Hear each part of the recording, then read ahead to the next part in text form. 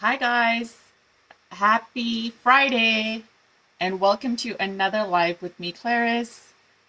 Um, I'm just going to make sure everyone is able to view before we begin. Are you able to see my table properly? Let me know if you cannot. I think you can. It's just so bright in my room over here that my screen is looking dark, but I just want to make sure before I begin and start rattling. Let me know in the comments.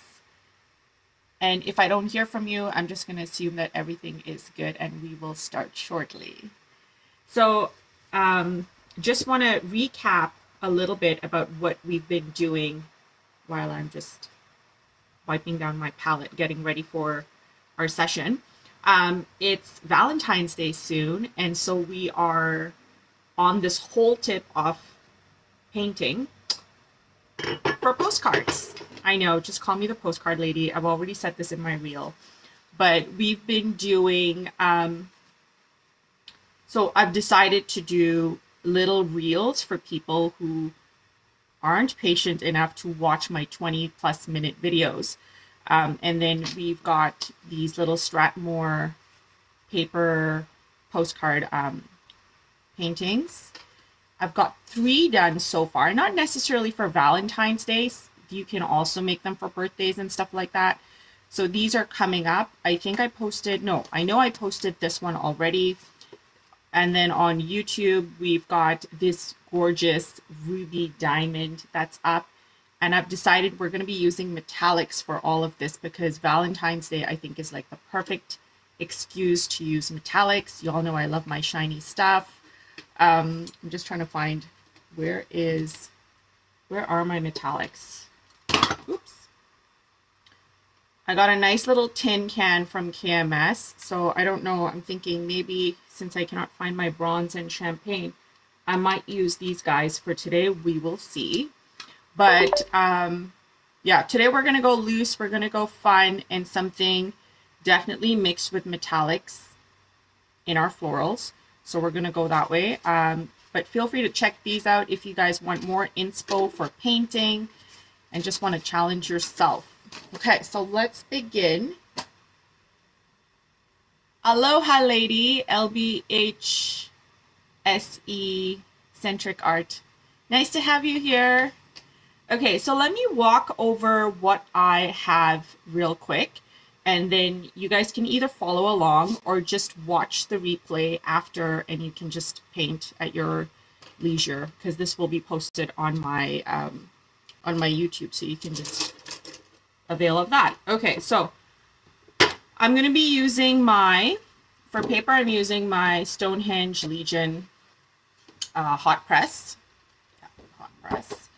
Then for brushes, I have all these brushes handy. I might not end up using all of them, but I know my staples that I use always are the Princeton No. 6 Neptune round and then the Princeton 4 in Velvetouch.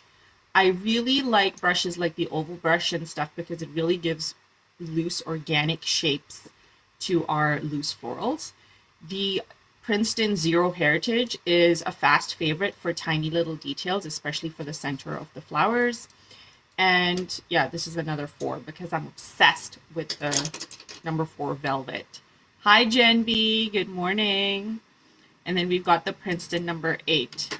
Again, just in case I need it.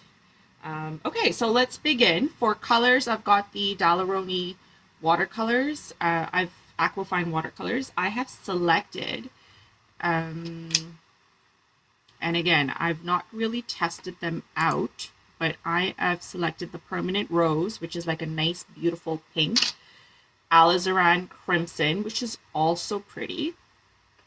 I've also got the Vermilion Hue. Vermilion Hue is like such a pretty color. I can't even stress this. And I think it'll go really well with the alizarin. Like I like teaming them together. They have such startling effects.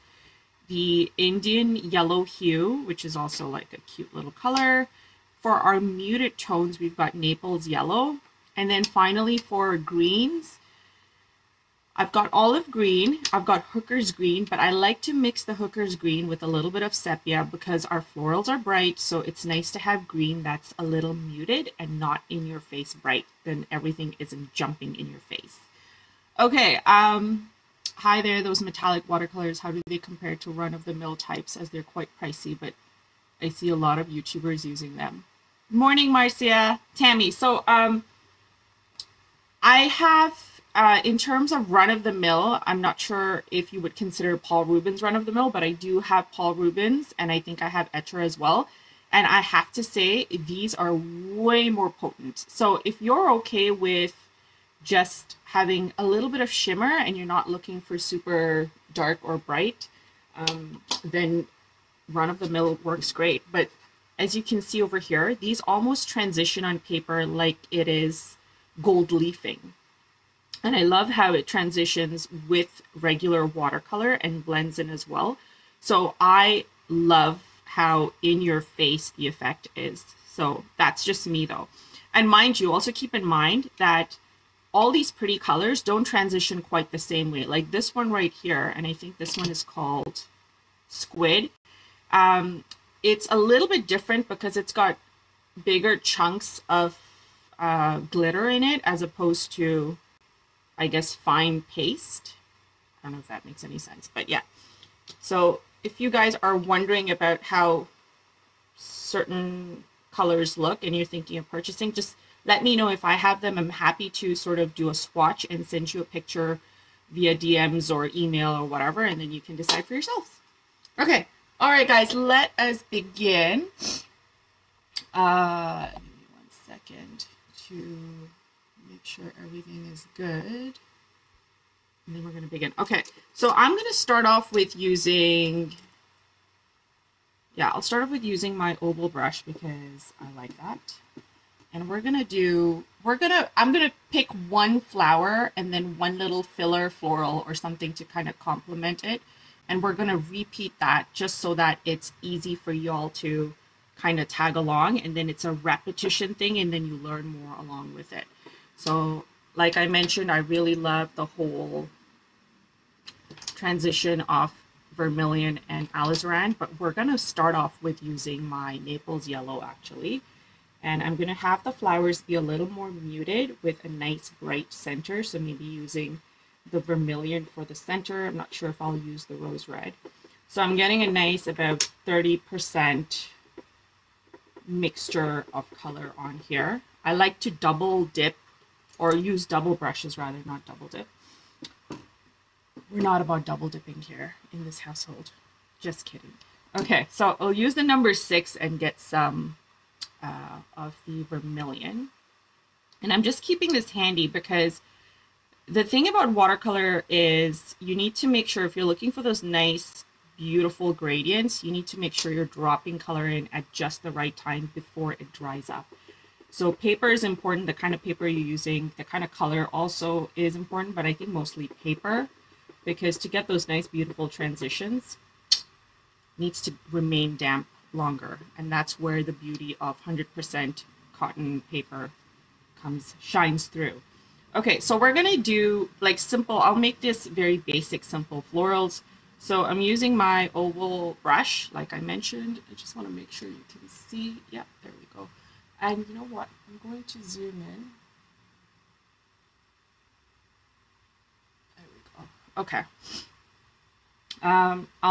We'll do a flower right about here. So I don't like to really start in the center. So here we go. Using the side of my brush, I'm just pressing down multiple times to create a nice organic shape for my first petal.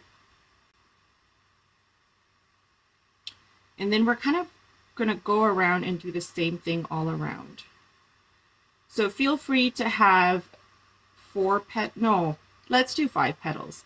And your transition as you're going around doesn't need to be perfection. Like we're not looking for the perfect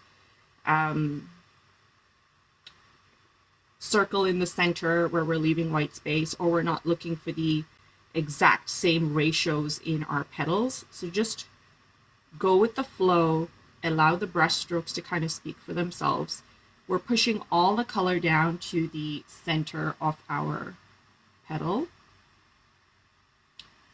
And notice I've got a little bit of white space in between. Those are key. I'm going to get some vermilion, which I already have on here, and we're going to drop this in right in the center and watch it bloom. The reason it's blooming, again, because we've got a damp area, so we're getting a nice little pretty design, like a bloom happening in watercolor. And this is where I say go with the flow, because in watercolor you can't really control where things are going. You can to a certain extent, but not really when yeah, you just can't, because it all depends on how the water is positioned and where it's directed, how your paper is, what angle your paper is in, all these different things. So you can see my bloom sort of ends here, but I've got this beautiful sort of natural light, I don't know, swirly stuff happening over here, but that's because I've got water almost at a pooling level happening over there. So I'm just going to keep on dabbing more color in the center.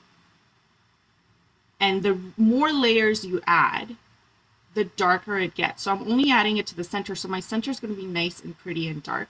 And it's going to give me this nice little transition from dark to sort of light over there. Now, if you want to drop some of this color at the edges of your flowers, just to kind of have a hint of that, you can. What I am going to do is get a little bit of the alizarin, which is that nice pinky hue.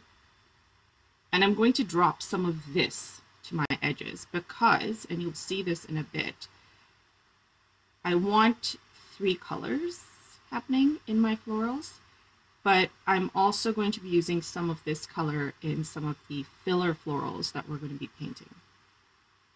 So I'm just dropping little hints of this.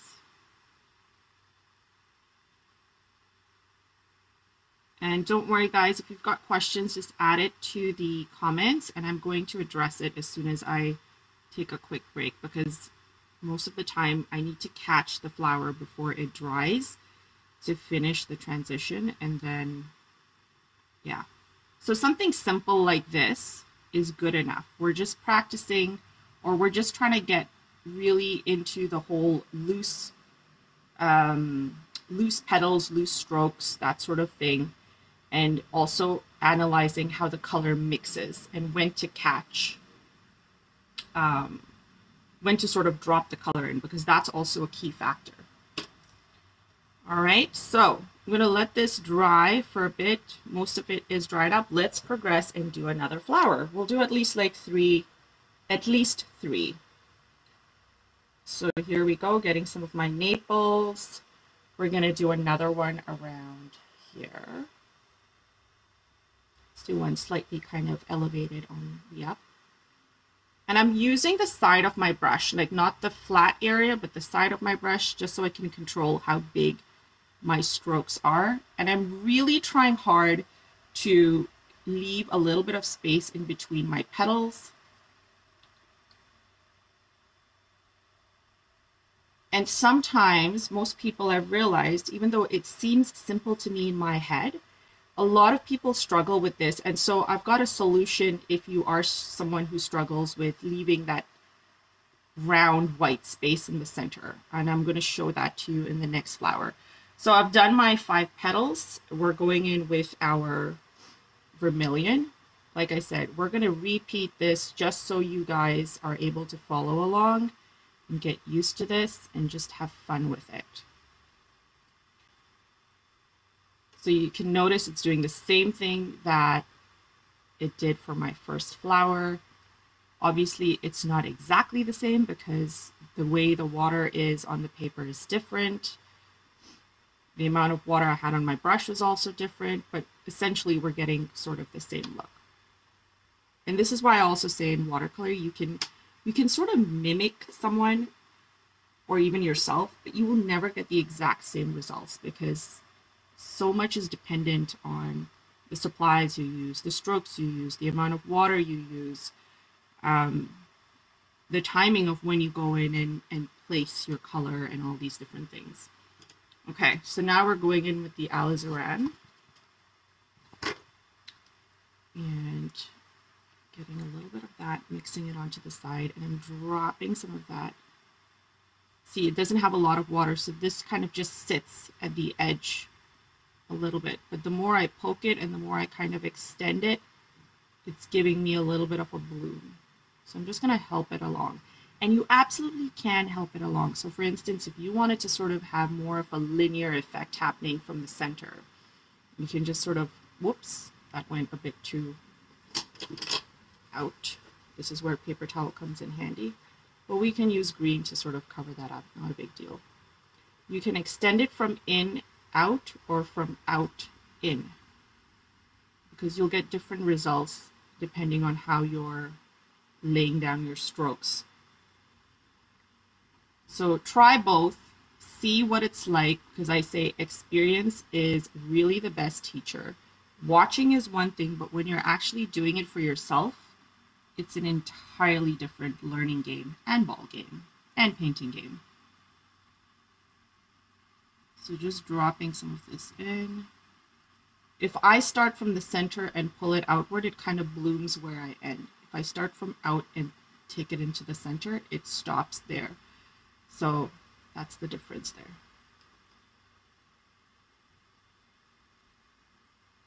You can even take your paper up and kind of help the color move down.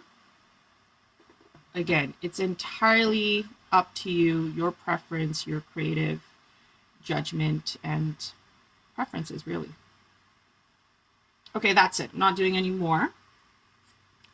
My center is dried up, so I can't really add any more of that. We're going to repeat the same thing, and this time I'm going to show you how to have a little bit more control over getting your round area, your white area in the center. So you've probably seen me do this if you've been following me for a while. But and if you're not following me and you're on here, please follow me, because if you enjoy painting like this or florals in general, I post stuff like this all the time, and I already have hundreds on here, so feel free to check that out too.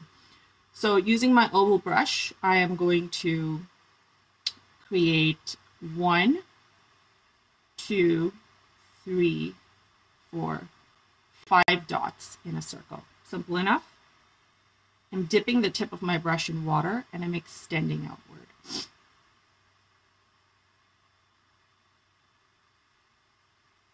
And creating 1, 2, 3, 4, 5 petals. Simple enough, right? And now I have my center and we're good. So taking the orange, the vermilion, I'm dropping that in. And I'm getting that beautiful bloom. Like, this is the effect you guys can use for painting cherry blossoms. And I have a cherry blossom video on here as well, so you can check that out. But look how the transition is so pretty. Like, cherry blossoms are what, like a light pink or a white, and they've got like this beautiful light pink center or dark pink depending on the color of the blossom. This is where you can get that effect. It's simple, it's easy. You can do a whole bunch. Yeah, and just go to town with that. So I'm just dropping in more color because, like I mentioned before, the more you drop in, the darker it becomes, and the more it kind of seeps into your flower. So now we're taking our third color, and I'm dropping that in here before it sort of dries up. Now, most of, I can tell, and this comes with practice again, I can tell if the color is going to blend in or not based on how damp my sheet looks. So that's why I'm sort of dropping some color and then pulling it downward into my center, just so it's getting a little bit of guidance and push. Otherwise, it's just going to sit on the top.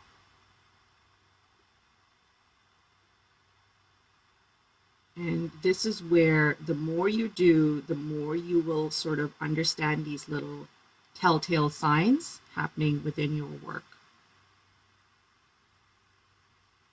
I don't mind pushing more of it into the center and having a blend of alizarin and vermilion. I think it's also a pretty combination, so that's why I'm kind of pulling it in.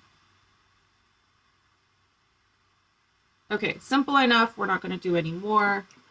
We're now going to progress into doing more of a, actually let's do two really quick ones. What time is it? 9:22. Yeah. Let's do two really quick ones, but like smaller and not as bright and potent. And now I can zoom by this because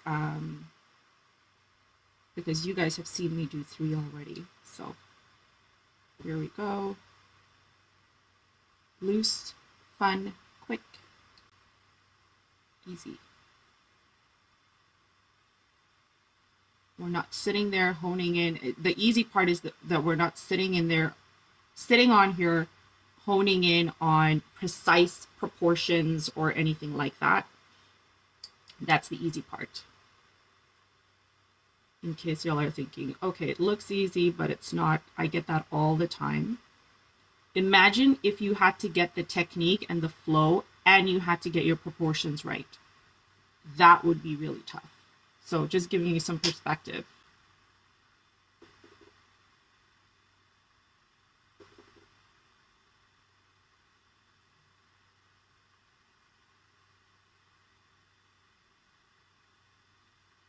There we go. So leaving that as is, dropping in some of our pink, because I had less water on my brush for this, so that's why it's not as blooming for the pink areas at the top. And also because I spent most of my time doing the center, so timing is everything, especially to get your little blooms. So this area is completely dried up.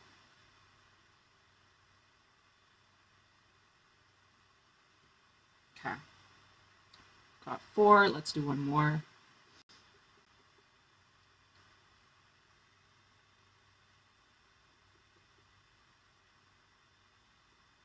Oh my gosh, I did say I was going to do some metallics. Okay, you know what? We'll do metallics for the leaves. I completely forgot about metallics.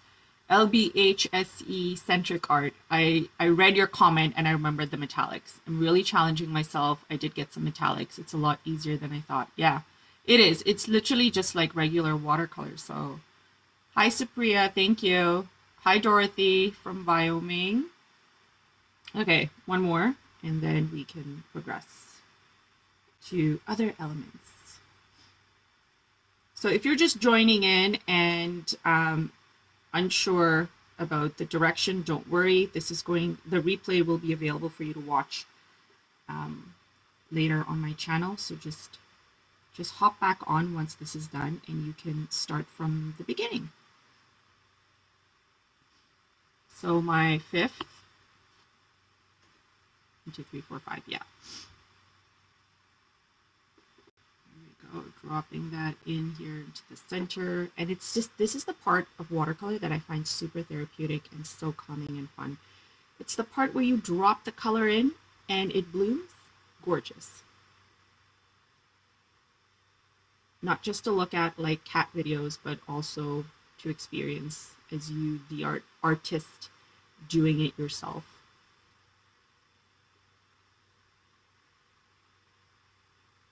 Dropping in my pink at the top like we have for the last few flowers.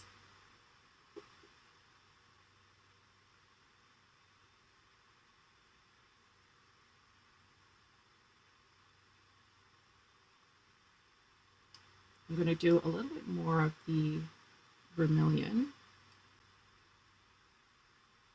just to get more of a bleed and a blend. Perfect, that's it. Okay, so we've got these happening. We can now move on to doing some of our leaves. For the leaves, I did mention, wash off some of this vermilion.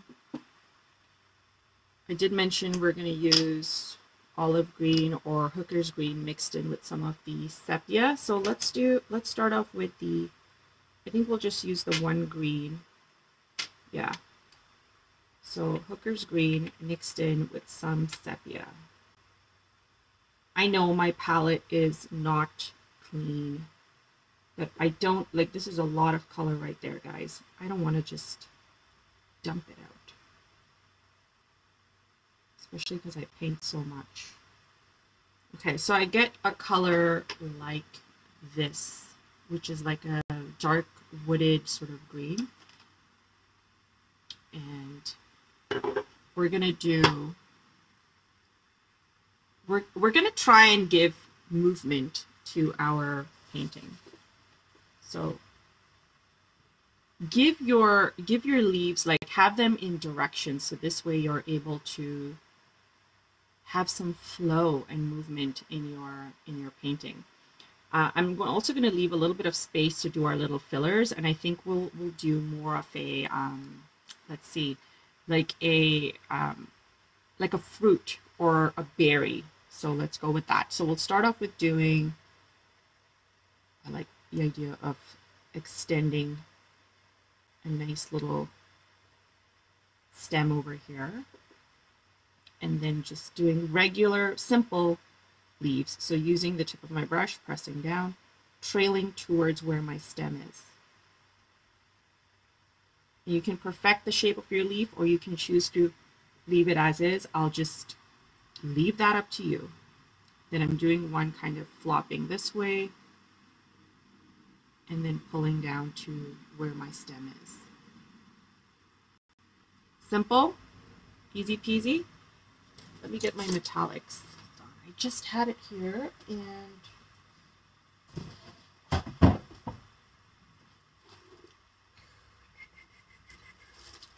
okay, I'm gonna get this little guy here for my metallics, just so you can see how this looks when you drop it in. I'm gonna get some of the bronze. Let's get bronze.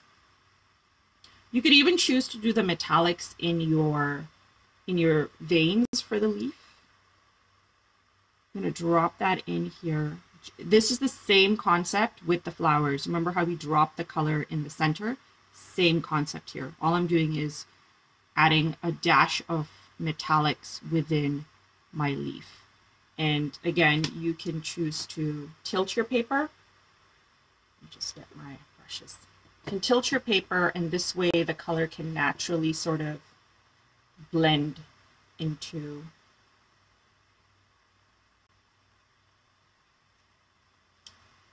Yes, I can pull my sheet down lower.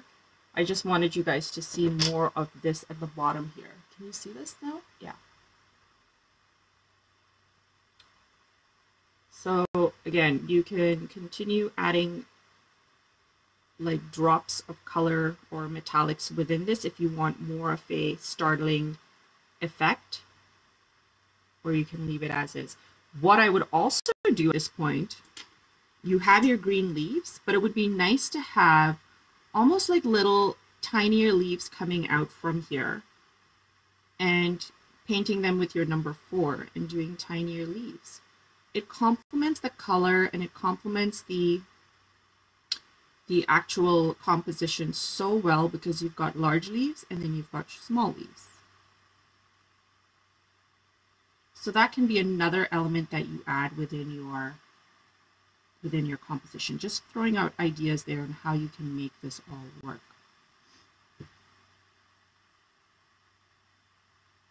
Okay, so for instance, say if we just did the small leaves over here, some just kind of tilting downward. And this bronze, also one of my favorites, is such, it drops just like the champagne. The champagne is my number 1 favorite by KMS, and then the bronze would be the next, just because I like my warm tones. The silver is also great, but again, like I said, I like my warm tones way better.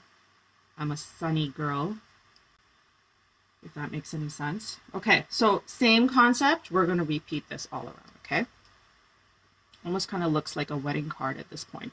So let's do another leaf protruding from here, or another stem protruding from here. And then this time, instead of starting from out going in, I'm starting from my stem, pressing down and trailing out. So you can paint leaves these 2 different ways. Either you start from out in or in out. That's what I mean by in out, out in.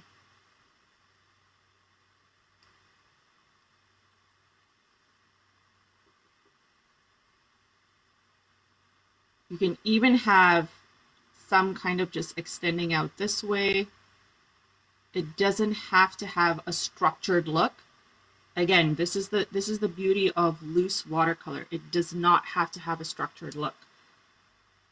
We're kind of unlearning everything we've learned in elementary school or art, well, not really art school, but elementary school more like it, I would say. Paint in between the lines and make sure you don't bleed out. We're looking for bleed here, so it's a little bit of unlearning. So dropping the metallic in, that's what I'm doing here. Same thing that I did down here. Really depends on how much you want and how you want it to transition within your leaf. You can also wait for it to dry and then go in and do just the veins.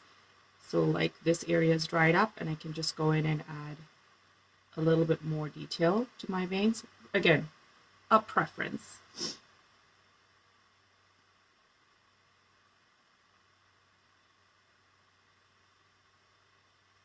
Okay, I'm also going to add,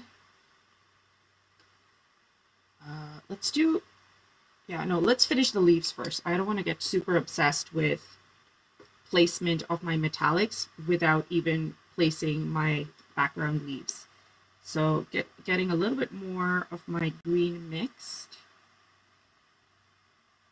I'm going to go ahead and add one leaf here. So I think it's safe to say I'm going to add all my leaves going upward. That's the direction I am giving my painting. Beautiful little rivers of color. And then if you want like more of a feathering look for your third leaf, or the leaf that's like closest to the outer bits, you're just adding more water to your brush to get a very muted, soft lay of color in your strokes. Okay. So you can do something like that. I'm going to add another one here just to kind of what I like to call fluffing.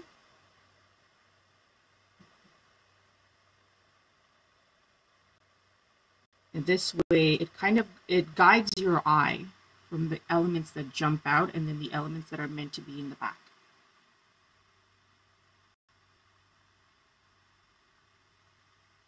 Okay. It's coming along nicely. Let's do another one here. This part, doing the stem, I'm just using the tip of my brush. It takes a little bit of effort if you're new in terms of brush control. So I would just suggest taking a sheet of paper and just trying to loosely graze the sheet and have your thin stem bits.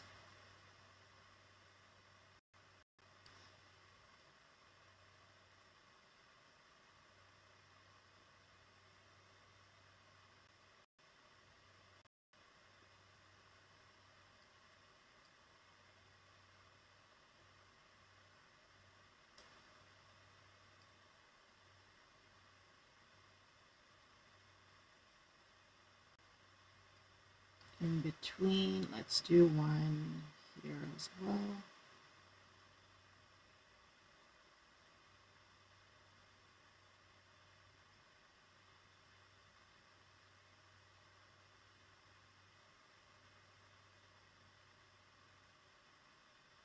Perfect. So I'm not going to do any more leaves. Actually, wait, hold on. I lied a little bit. Just want to do one here.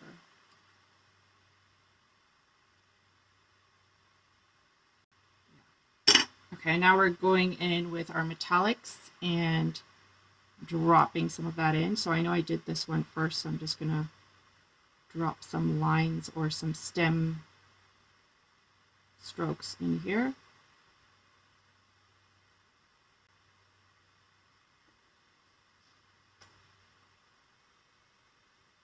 Drop some in here as well.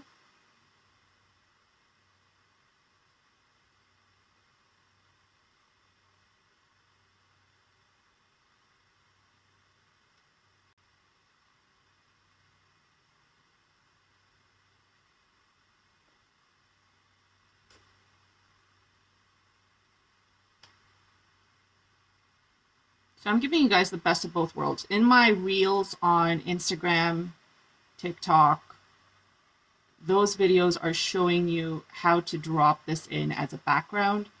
An upcoming postcard idea that I'm going to be posting is going to have this in the flower. And then in our live here together, we're doing it for the leaves. So you can see or get ideas on how to use your watercolor metallics and give your paintings or your cards or your DIY artwork extra pizzazz. Maybe you're doing your own wedding invitations.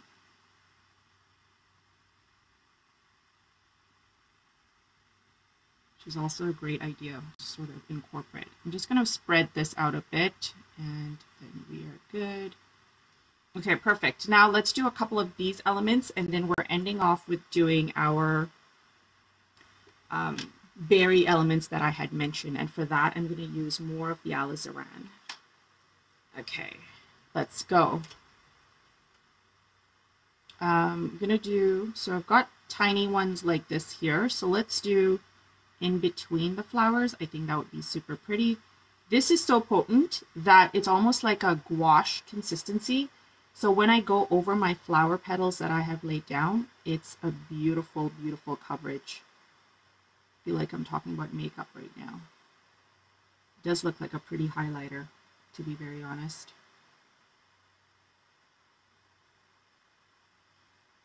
Okay, just want to make sure you guys can still see this.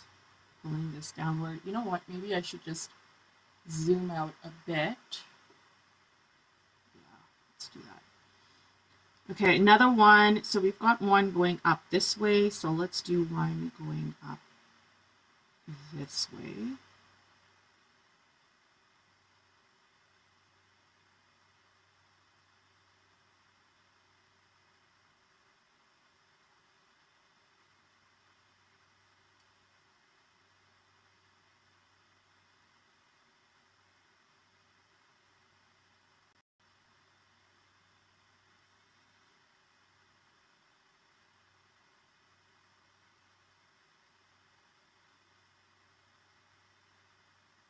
Yeah, so take your time painting this. And this is what I mean when I post about, you know, just light that candle, turn on that playlist on Spotify or SoundCloud, wherever, and just go with the flow. Allow the watercolor painting and you expressing yourself to just take that time for yourself and just enjoy the moment.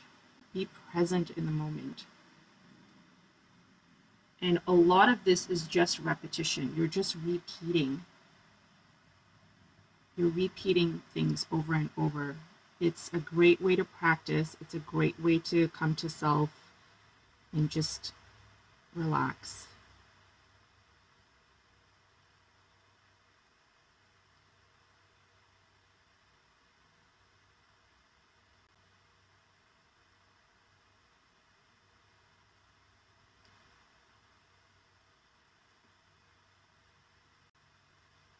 These are beautiful. I love the colors. They go so well together. I'm so glad you like this, Marcia. How many of you guys are actually painting with me right now? Or are you guys just watching? I'm just curious.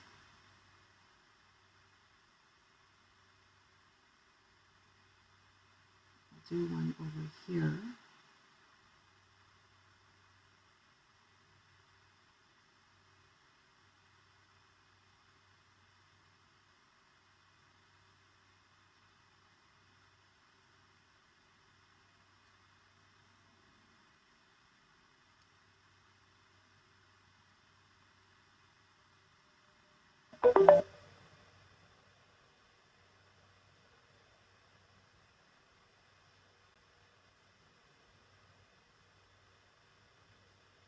We incorporated some over here in these leaves, so we need to do a little bit of that before we can move on. So let's do, I'll do some over on this end here.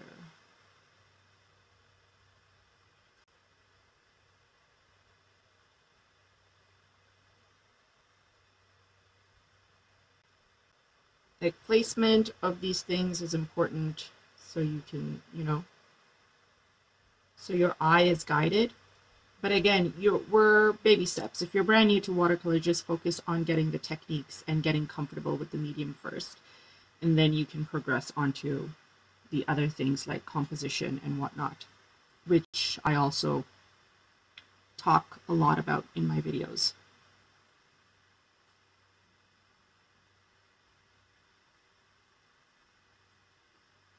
Yeah, okay, so this is good enough. Let's move on to doing the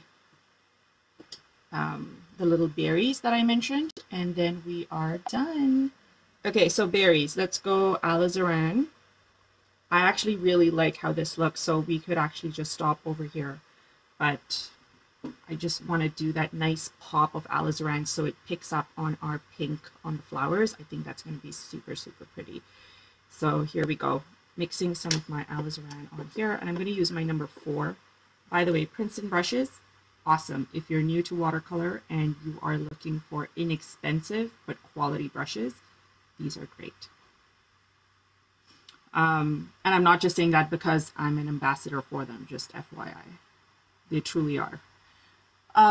Just making sure you guys can see better. Okay, so let's place some over here. No, let's place more at the bottom and then progress upward and see if we need any more. So I'll start some over here.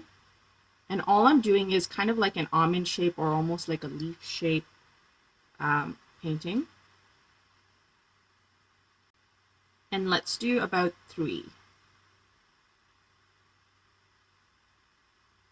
Like a bud. Okay, we're almost sort of painting buds and pushing all the color down to the center or to the bottom of it. Now I'm taking water on my brush and I'm just going to do another shape, and this one's going to lightly touch the 3rd or the 2nd bud. And now what you could do, a suggestion, is you can take some of your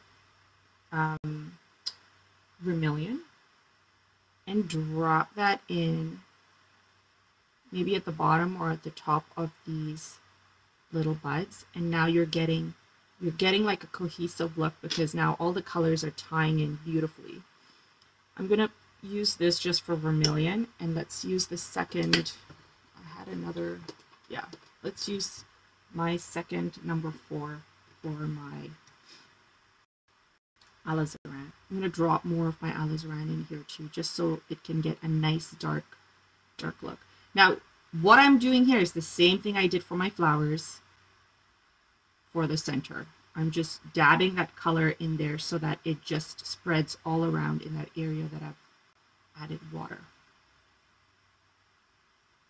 to. And now I'm going to take the 0. So I'm using like 4 brushes here now. Getting some of the green that we have mixed, and I'm going to extend and create stems to join our beautiful buds.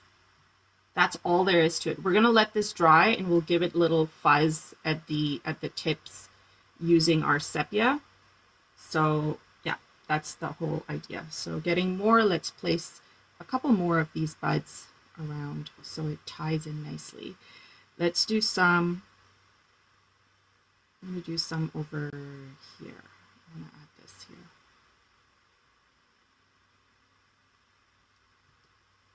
And then taking the vermilion, I'm going to drop that in.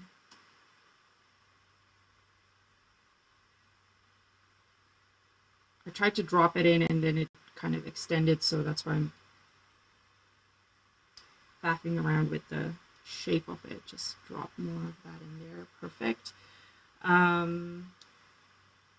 Let's do some at the top. 1, 2, 3.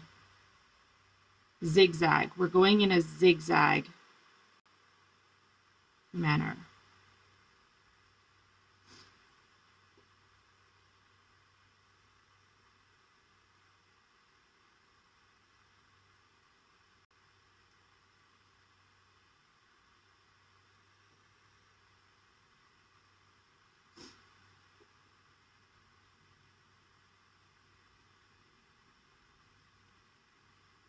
throw a tiny one there. Okay, vermilion, dropping that in. You don't even, you could like eliminate the vermilion part if it's not speaking to you.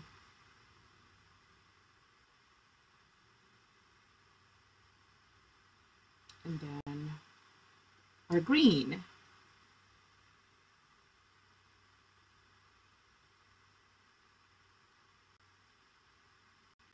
And notice how, because I am extending this right now while it is damp, I'm getting beautiful rivers of like that pink going in mixed with the green, and it looks absolutely stunning.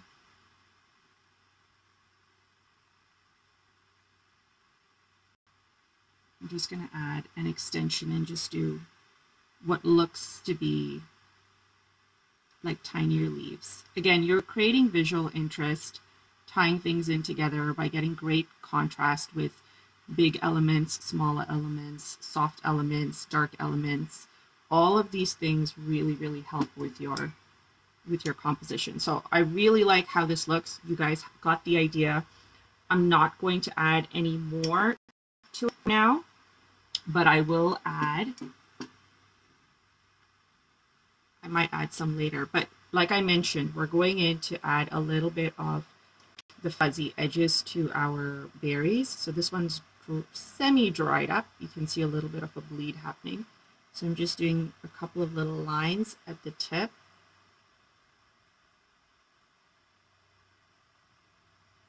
If you don't want it to bleed into the pink because you're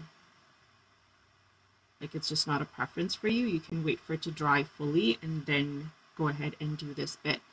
I don't mind a little bit of bleed. It gives that nice, pretty, loose effect.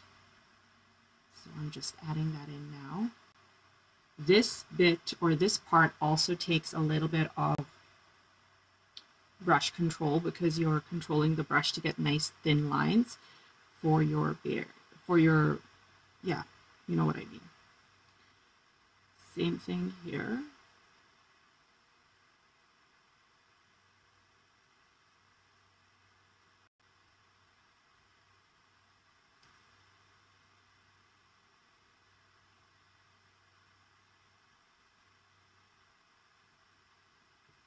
And so there's a lot of bleed happening here, which is not a bad idea, or it's not the end of the world, but if you want to control that, you can just take your paper towel and lightly, I got a little bit of marks over there, so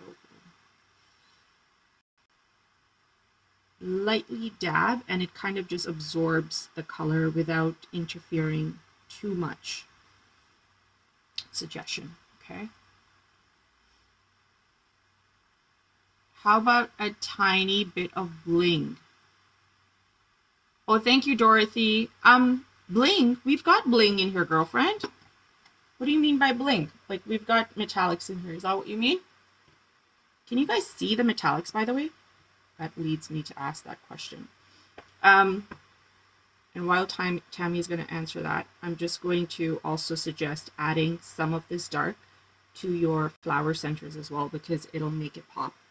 So again, you have the option of going dots all around or little lines. I think I will do little lines.